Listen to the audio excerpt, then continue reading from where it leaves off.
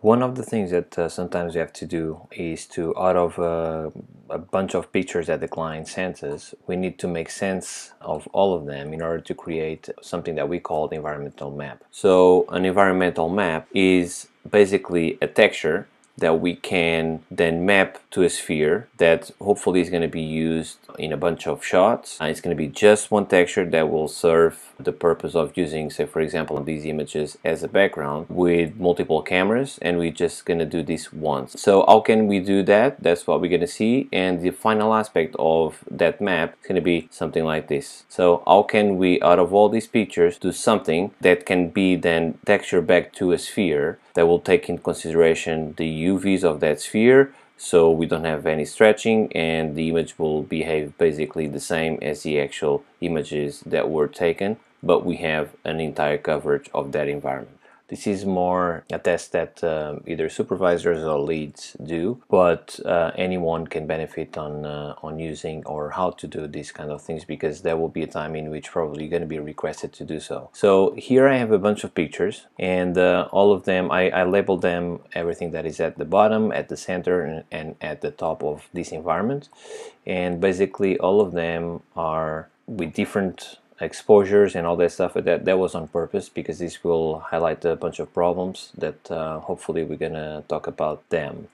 And as you can see, this was shot on what it seems to be a tripod, and basically it's there's a certain angle in which this was taken from, starting in one end and finishing at the other. So first thing to do, of course, we need to undistort these images, because we're going to play with the 3D space.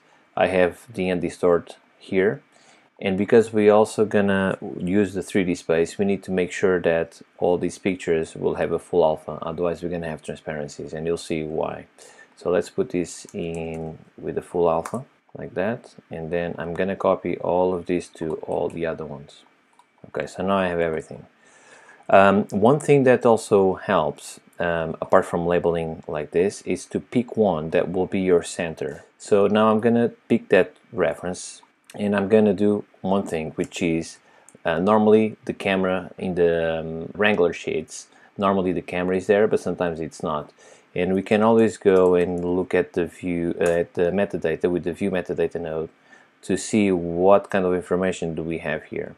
So let's see and call for focal length, and yes, we have focal length, and maybe aperture of 22. Not too sure if this value is actually correct, so I'm gonna choose to ignore this value, because the aperture is whatever film back of your camera is, and I know that for a fact that this number is wrong, so we're just gonna follow the focal length, and we know it's 34. So now what we're going to do is we're going to open the camera in NUKE, and we're going to put the 34 there on the focal length, right? And now the first goal and main one to start with is to put this image in a card in such a way that once we have this in the 3D space, after the scanline render with this camera, the image that we're going to have, it's going to be exactly this one. Okay, so we're going to open a new card. No special settings at all, it's just a blank card, and the first thing that we want to do is to link some of the values between the camera and the card, so there's a relationship always between them. So what we're going to do is we're going to link the focal length to the lens in focal here on the card. So we'll link it like that, and then we're going to link the aperture too. But I chose to ignore the aperture because I thought that value was not realistic. Maybe it is, but in terms of film back, if you choose a camera tracker here, and if you know the brand, the actual model of the camera, you can come here, and I know that for a fact this was shot on a Nikon, and I don't have the camera, the one that was used in here, but I'm gonna choose something very similar, which is this one here. So we have now the dimension of our film back, and then we can put these values here. So it was similar, but we're gonna put exactly the same. And now because they're linked, this camera and this card, they will have exactly the same focal length and lens in horizontal aperture. What this means is once you put this one here, once you read this through a scanline render, what you're gonna have in the 3D space, it's this, which doesn't look like much, and once you see this after the scanline render, you have a black image. And the reason is, at the moment, both the camera and the actual card are in the center of our world, so we cannot see anything for this reason. So we need to give some depth in this card in order for the camera to capture it. So because they're linked, we don't want to mess with the translation, rotation, and scale. We want to mess with the depth, but in the Z. And by doing so, you're going to see that the card, it's always in the frustum of our camera. So no matter how far you put this, it will always be in the frustum. And what this means is the image that you're going to have here, it's going to be exactly the same as your input. And now what we're going to do, the goal is, we need to take this card exactly the same, and we need to put the same thing in one of the images that we know in the 3D space. It's going to be around here on the left. We're going to move that image with the transform geo. Remember that we're not changing any values on the TRS of the card in any card, okay? So what we're going to do is we're going to take the center of our world and the transform geo. In this case, the pivot is of course at 0, 0, 0, and so is the card.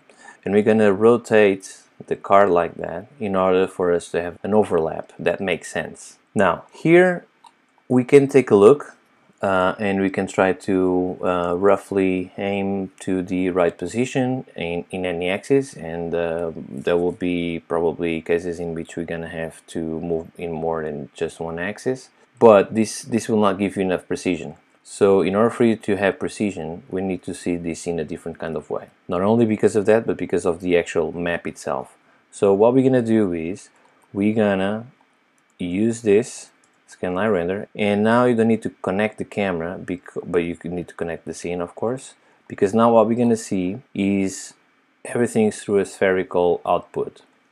And this will give us, once we have this complete, this will become some sort of sphere, because we're going to put a card here, another one here, on the top. So if you have like the more images we're going to have, the more we're going to have the sphere filled with images. What this one is giving us is, out of that sphere, we're going to have sort of a UV kind of output, and this is going to be actually what we're going to then retexture back to a sphere, and that sphere is going to be captured, whatever is inside that sphere, with the camera that we're going to have. Because the purpose of having an environmental map is we need to have a background that will fit, or that will be used on a bunch of shots, hopefully in the entire sequence, and whatever camera we put it inside, it will always capture the same thing. That's the goal of an environmental map. So an environmental map, it's a lat long map. Because it's a lat long, we need to reformat this to a lat long image, which is twice the width in comparison with the height. Either you pick one from here, 2K lat long, or you create another one. So you see that this value here, it's twice this one here. That's what makes a lat long. And now we're going to put this as our format. But you see that this image is really poor quality, right? So we can still maintain the relationship between the width and the height, but we need to ramp up this value quite a lot. And that's why a lot of these maps, it's like a 16K, 20K, 30K, because we need to have the maximum detail possible. So what we're going to do after this reformat is to drop another reformat, but in this case we're going to keep exactly what we have, but we're going to scale what we have already. So if we put this to 2, we're going to have twice the resolution. If we put this to 3, you can have 3 times the resolution. And the goal is you need to go up with this number as long as you have an improvement of the image. So you do whatever you need to do, but you don't need to scale to the maximum while you're doing this stitching here. Okay, so you put something that makes a bit more sense and it's detailed enough for what you're about to do, but you don't need to go to 10 if it's not required. I'm going to choose 3 for now, right?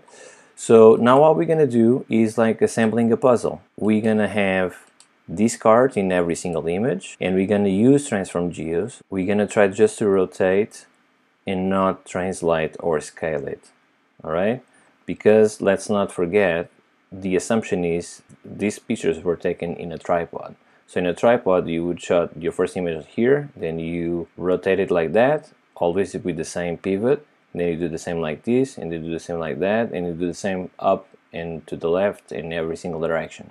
So that's what we're going to mimic. We were trying to mimic how these pictures were taken in terms of direction, right? So I'm gonna try now to identify features on the two images that we can match. Okay, so in this case, this tree, okay, this tree and this tree is the same tree, and this trunk is the same. So I'm gonna, normally what I do is I use the selection tool quite a lot, and this is one of the uses. It's just to mark something. So I'm gonna mark more or less this spot here, so I can match it with the rotation when I'm rotating this one here. Just rotate this so that feature there will be placed in that spot that I've marked with my selection tool, like that. Okay, more or less like this. All right, so of course we're gonna have problems like this, like seams. We're gonna ignore this for now, and it's natural that we're gonna have seams because the angle is not exactly the same in all of the pictures, and the light conditions probably change as well, and maybe this was taken on automatic mode, so all the exposure and all that stuff got changed. Anyway, we're gonna deal with this later, but the first thing that we have to do now is to do exactly what I've just done for all of them. So now that I have all of them done, you can see that this is starting to become a sphere, right?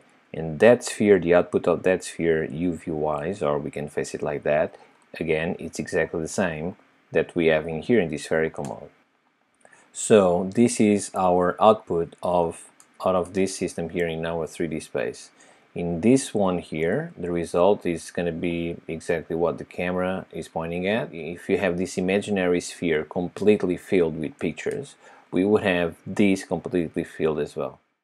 I've done this teaching, visually speaking, kind of in a hurry, just to explain the technique itself. But probably there are some of the tiles or some of the pictures that could have been better lined up. So sorry about that, but you know, this is just to explain the technique, and it's good for that purpose. Now, as I explained before, we have all these differences between the images in terms of exposure, colors, all of that stuff.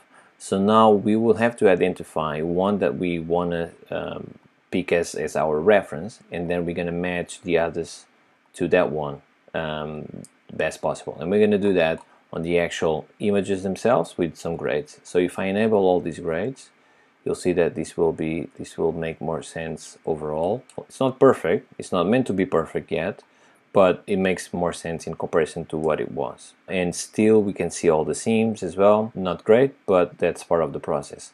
So now what will be the goal? The goal is to use now this, let's call it UV map or texture, right? To then texture a sphere with it. So if I open a sphere,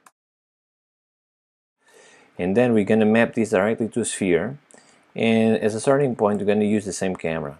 I'm going to put this to default so it looks straight. And if I put now this on a scanline render, what we're going to see it's the portion of that sphere.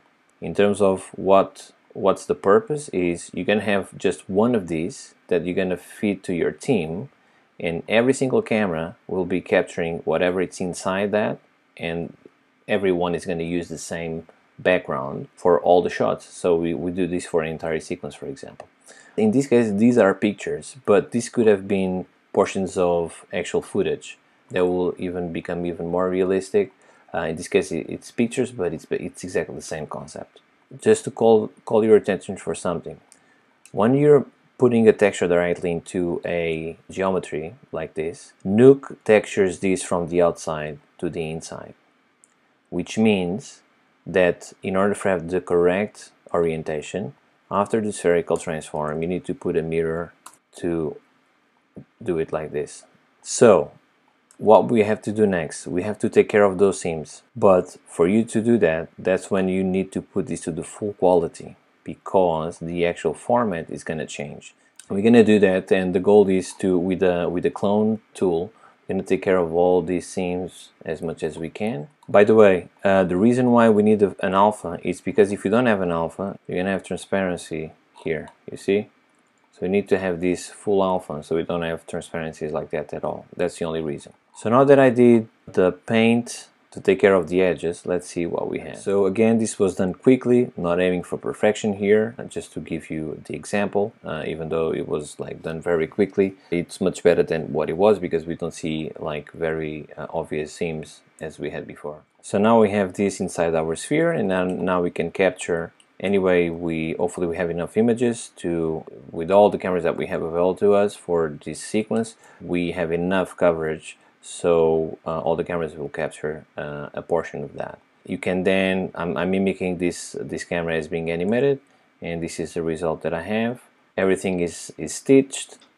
We can move any way we like. Again, this was done quickly, so I can see already there's a weird angle here, so probably I would have to rotate this to the left a bit, this tile here, and these paint jobs are not very good, but it's about the technique. It's all about the technique. And this is how you do a environmental map. See you next week.